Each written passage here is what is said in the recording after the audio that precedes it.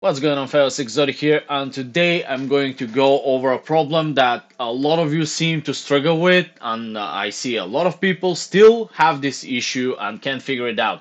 It's basically Content Manager giving you can't install two things at once. When you drop any sort of RAR file, either it be custom shader patch install or car mode or track install, it can happen from anything. So in my case, works completely perfect. Sometimes you get it, sometimes don't. But let's say here was not successfully installed, but it was actually can't install two things at once. The thing we have to do is we close Content Manager. You find your Content Manager launcher, or in my case, I have it here on the taskbar. You right click on Content Manager and run it as administrator. Now it's going to ask you for permission. You click yes, you allow it. Now your Content Manager is run in administrator mode. Now we click on these three dashes right here.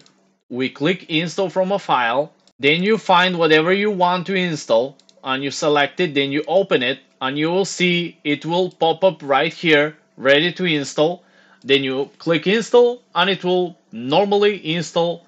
Then because administrator mode is very annoying, you want to just restart Content Manager and you're good to go. That's literally how you fix this problem.